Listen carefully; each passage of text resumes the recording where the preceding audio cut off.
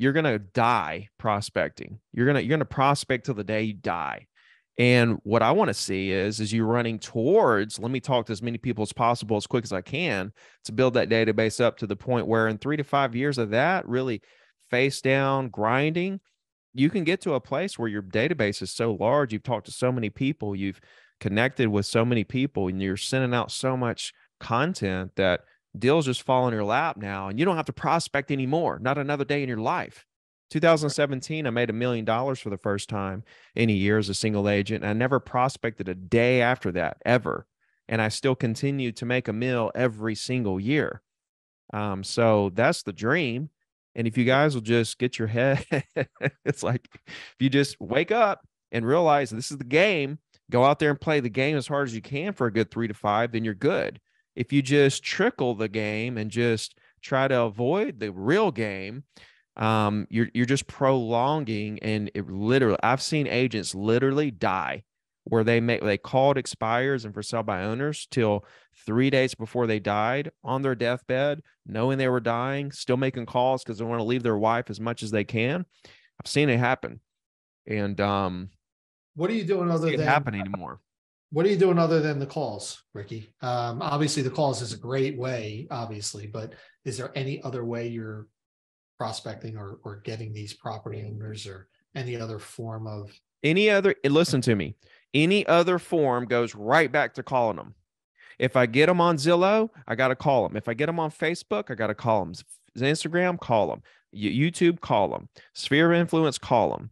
Right? Yeah. Open house, I get a list of people that came in the next day, I call them. It's all comes back to calling them.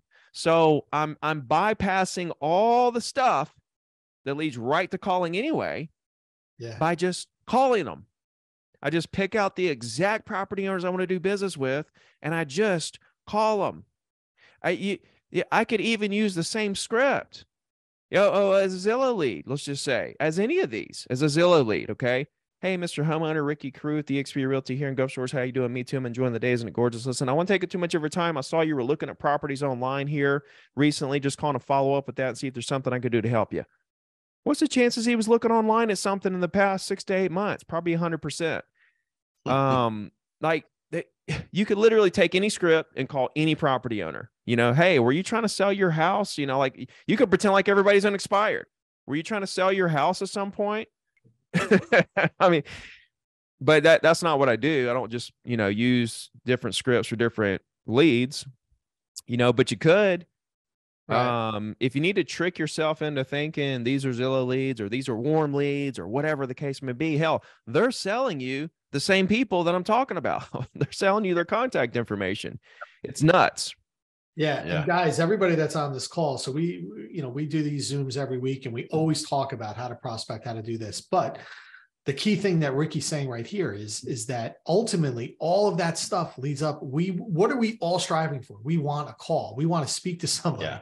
So really what Ricky's saying is 100% right. I mean, just call them. Like people just need to break down the mental barrier of like just bypass it. An incoming call is the same as your outgoing call. Same thing. Those are the same people, as Ricky just said, those are the same people. Like, what are the chances that they were on the internet at some point looking at houses over the last 6 to 8 months? Everybody looks at real estate, right? So if their information was captured and got cycled to, let's say, Zillow, then that's the lead that you're buying from Zillow for like $200 or $300 for that lead.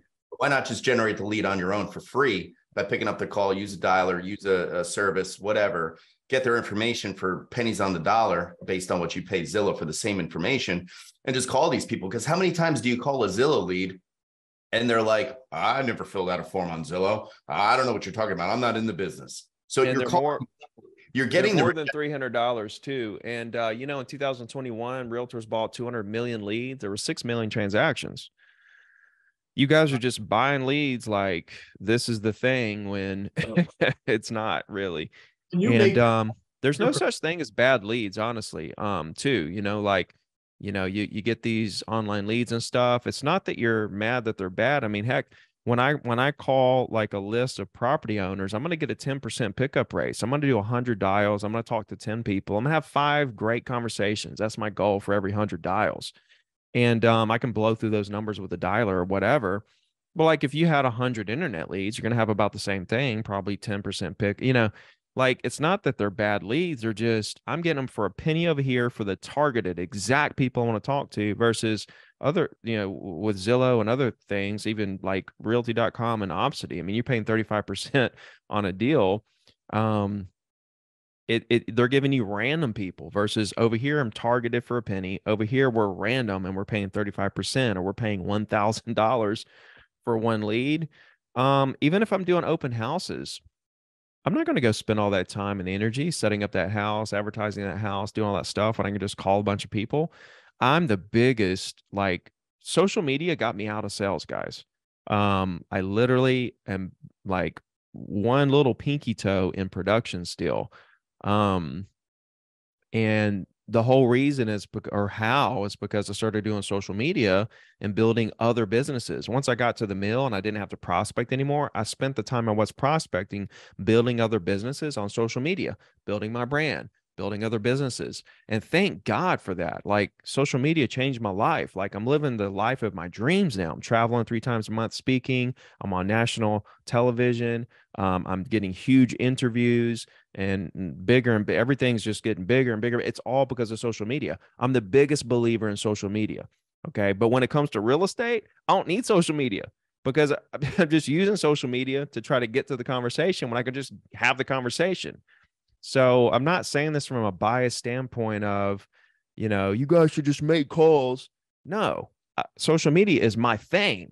That is my thing.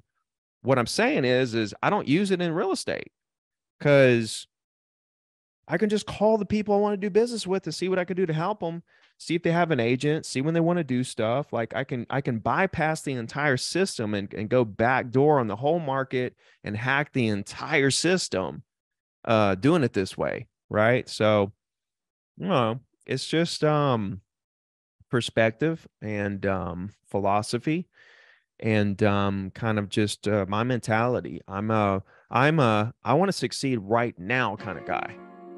I don't want to prolong this. I don't want to make this a long drawn out process and a really long journey. I want to do it now.